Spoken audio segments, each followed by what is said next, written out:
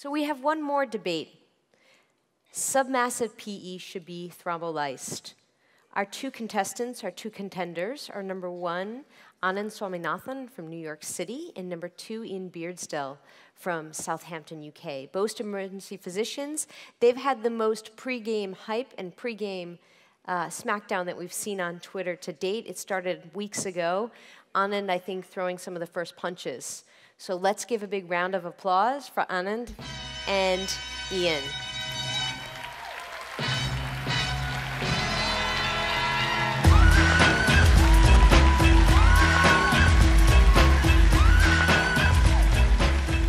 Except I need a clicker.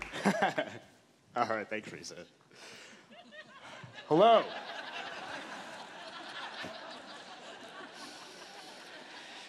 So I know all of you guys are on Twitter, except not right now, but I know you guys are all on Twitter, and you heard the back and forth between me and Iain. And you know, people have come up and asked me over the last couple days, are you guys really that mean to each other? Do you really not like each other?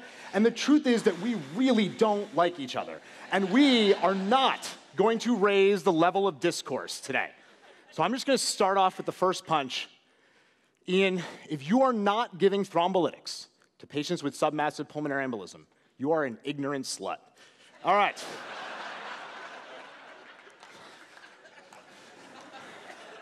I've already been told that I can't say big fucking clots. Now what do I have? All right, so time.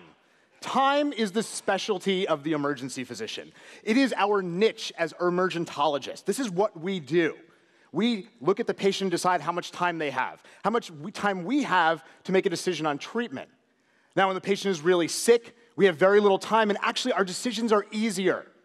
When the patient's not so sick, we have lots of time to think about it and discuss it. But somewhere in between, we have a problem. And remember that everything we're doing is simply buying the patient time. Pulmonary embolism is no exception. We give them heparin so they break down the clot on their own. Maybe we'll pull the clot out with an embolectomy or use a catheter-directed lytic approach. We have options, but all of it is simply to buy the patient time for their own recovery. So let's take a little case. We have a young, healthy person. Let's call him Iain. Iain is a young, healthy man.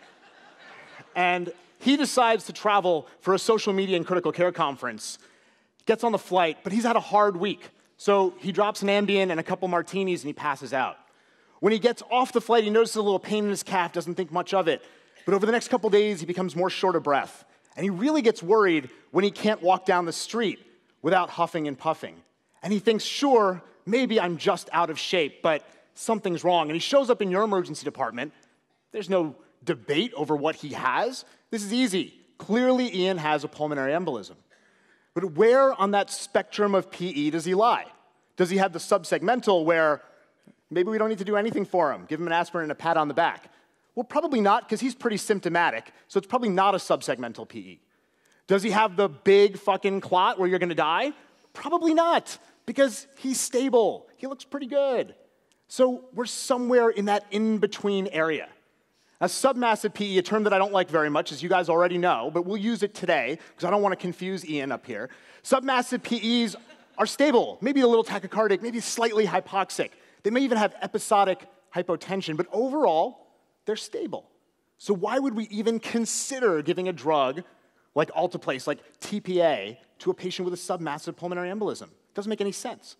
Well, the reason is because 10% of these patients will become the massive pulmonary embolism. They will deteriorate, and 5 to 7% of them will die. 5 to 7% of patients with submassive pulmonary embolism will die, and that's why we think about this. But Iain's going to tell you that I can't save lives by lysing submassive pulmonary embolism. The data doesn't show that, and he's only slightly correct. We recently had a JAMA meta-analysis that shows that we do improve mortality in submassive pulmonary embolism, but it's more of a signal than a fact.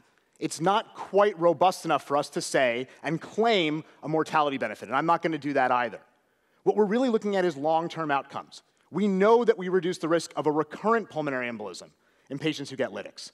But the big one is patients' exercise tolerance. It's relieving that RV strain and preventing them from developing pulmonary hypertension. Now, hypertension is not such a big deal, but pulmonary hypertension is, especially in young patients who are active, because they become short of breath. They can't exert themselves. Imagine yourself breathing through a straw. It's not so bad if you're sitting here. I know I give lots of people palpitations when they see me, but it's not that bad. But running down the street trying to breathe out of a straw is hard. And Iain is not going to like not being able to run down the street. He's not going to feel good about that. We know that we reduce patients' quality of life. We reduce their long-term abilities to be active when they develop pulmonary hypertension. So we have to try to prevent it. So what does the literature show? You know, we've got 3 recent studies. We've got Moppet, we've got Pito, we've got Topcoat, and they should have given us an answer. But they didn't. They actually made things less clear because they used different patient populations, different drugs, different outcomes. But overall, there is a signal that we can reduce pulmonary hypertension in these patients. The long-term outcomes. This is the long game that we're playing here. We're probably not going to save the patient in front of us, but we can save them from being debilitated by pulmonary hypertension. Now, you can't talk about benefits of a drug without talking about the downsides. And Iain's going to tell you that if I give lytics to submassive pulmonary embolism, people are going to bleed out of their ears, their eyes, and definitely into their head. Major bleeding is going to be increased. Intracranial hemorrhage is going to be increased. But this is not true either. In the group under 65, there is no increase in major bleeding events. There is no increase in intracerebral hemorrhage. One of my residents asked me the other day, you're very pro-lytics for PE, but you're very anti-lytics in CVA. Why is that? Well, I'm also pro-lytics in heart attacks. In STEMIs, we know lytics help, and the bleed rate is low. This is a similar situation. The bleed rate in the under 65 group is not increased, so we have to be selective. Who's going to get lytics? The massive pulmonary embolism is going to get lytics every time. The subsegmental PE is never going to get lytics. And in between, we have to make a decision. For me, those patients who are young, who are healthy, who have pulmonary hypertension already, or they have RV strain on my echo at the bedside, I am going to strongly consider giving them lytics. And I'm going to do this with shared decision making. The way that I have this conversation with the patients that I've done it in, I have a drug, it's not going to save your life, but it is, I think, it is going to allow you to have a better quality of life long term. That's how I have that conversation. And in the patients who are young, the bleed rate is not significantly increased. Now, on the other side of that, the older patient who has COPD, they've already got pulmonary hypertension, as John Greenwood talked about earlier, or they're debilitated. I'm not even going to consider this drug because the harm far outweighs the benefit here. It's not like that young, healthy patient where the benefit outweighs the harm. In these patients, there's no reason for us to consider it. So my take home is that we have to be more nuanced. We can't think of subsegmental, submassive, and massive as the same disease. They're not the same disease. And we have to tailor our treatment based on where the patient lies within that spectrum of disease. Thank you guys very much. And Iain, bring it on. Oh, there's something. Okay, goodness. Which is the forward? It's no, seriously, which like is the this. forward one? Just go like the green. The green arrow. Okay. I'm so sorry. I'd had no idea there'd be so many people here. Gosh, I'm a bit confused because I thought a debate. I mean, I went to Oxford. I went to Oxford on a day trip, but I've seen how they do debates there, and I seriously thought that you did it a bit differently. Anyway, let's. I'm not sure this is going to work now, but let's just try anyway. I stand here, right? Yeah? None of that wandering? No? Okay. God, I'm so nervous. So nervous there's a chance I could swear, but I wouldn't do that in front of you. Okay. So should we thrombolyze patients with submassive PE in the emergency department? I think it's important to start... Sorry. I think it's important to start, if we can, just by revising a little bit about pulmonary embolism, because science is important. Yeah? So what do you mean? It's from Wikipedia. What? What? What? This is what they want. They want PowerPoint. Everyone wants PowerPoint. You want me to do something different? Seeing as you asked. Okay, well, I suppose.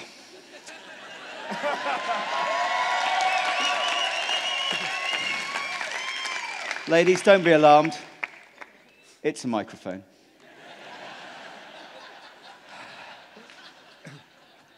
So let's see if we could do something just a little bit different. The issue on the table. In patients with submassive pulmonary embolism, do we thrombolyze with highly toxic agents or support with other therapies? Remember, this decision affects lives. I'm not here to tell you what to do, just to give you the evidence so that you can decide. When your patient's on death's door with massive PE, with over 50% obstruction of their pulmonary arteries and hemodynamic instability, we've got this one sussed. Clot bust. But what about when the thrombus isn't that big, but at least one of the following exists? RV dilatation on echo or CT, ECG changes or elevated BMP, evidence of myocardial necrosis defined as we'd expect by that favourite of Rick Body. That's right, my friends, no need for a phone-in, it's high sensitivity troponin. These submassive clots are more tricky, with doctors divided about their therapy, but don't worry, no need for you to guess, very soon you'll know other treatment's best.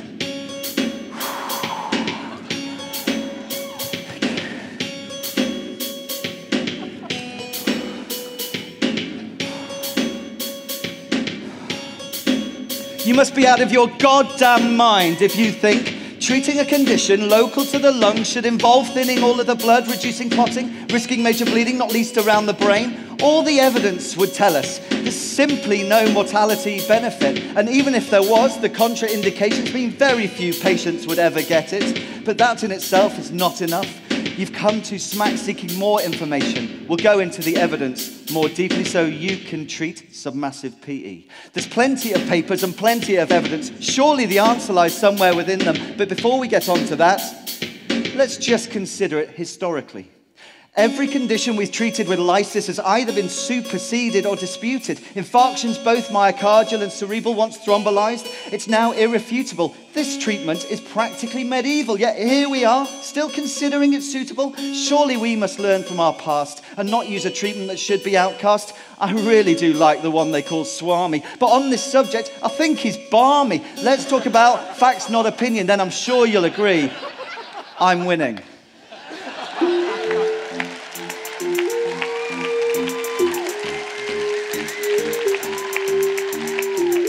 It is so nice, it is so nice to have evidence on my side. It is so nice, it is so nice to have evidence on my side. Let us start by looking at a paper published recently, a registry trial conducted retrospectively. 16,000 patients with objectively confirmed PE. They looked for an association between lysis and mortality. The results they found, well, the results, they won't surprise you. More patients died from this toxic therapy. But friends, this is just the beginning of this rather complicated story. Let's move on to consider a well-performed RCT. In 2002, several hundred were enrolled to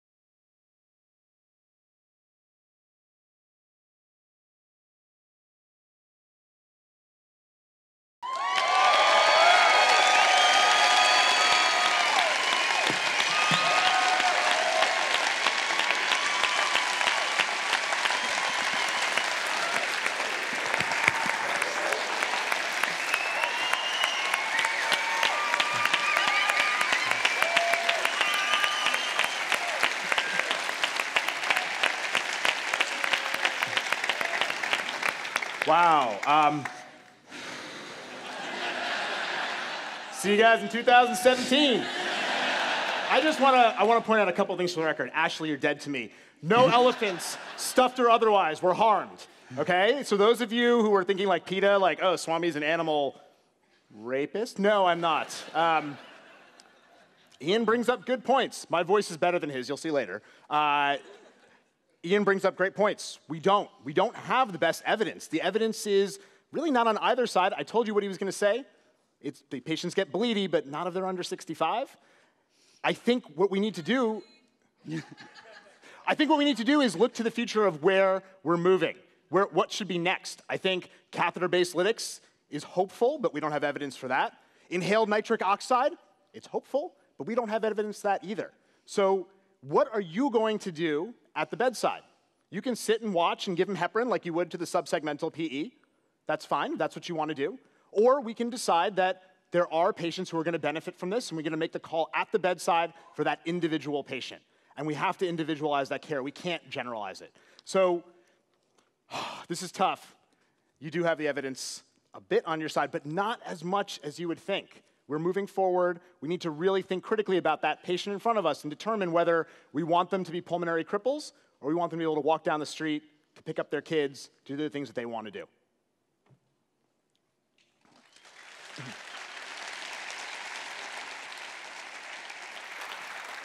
Okay, that was an excellent debate. Before I call everybody up on stage, Michelle, what can you share with us about this pro versus con, lysis and submassive Almost PE? speechless on my behalf. Yeah, I agree. had the benefit of watching the polls as they moved during the performance, I guess you would say, and they were very telling, as you can imagine. Stay on. You got to stay on. Stay on. Should we be thrombolizing? Stop it. No one's buying it Submissive anymore, Iain. No one's buying it. BFCs, BBCs. We'll call them big bad clots. Are we T-bowing? And you'll be happy to know that Twitter has completely failed me, so we're going to go the old-fashioned way. So we are going to do a show of hands. Firstly, we're just going to go, firstly, who has won? Is it, raise your hands if you think Swami won the debate. Come on! This got 2 more votes, doing this. Now put them down, raise your hands if you think Iain won the debate. And we know he cheated, but it was fabulous. But, do you want to lice PEs? That wasn't the question. Oh, seriously? Who cares?